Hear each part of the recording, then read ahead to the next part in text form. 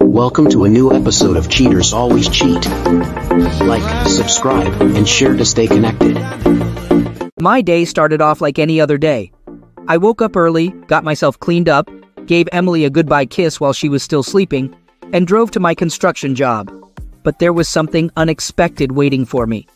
That normal day turned into something extraordinary. Later in the evening, while I was working at the construction site, I felt my phone buzzing in my pocket. I took it out and saw a message from my neighbor, Mike. It said, "Dustin, your garage door is open." I found it strange because I distinctly remember closing it. I thanked Mike and asked him to close it if he didn't mind. He agreed, and I went back to work. However, I couldn't get the open garage door out of my mind.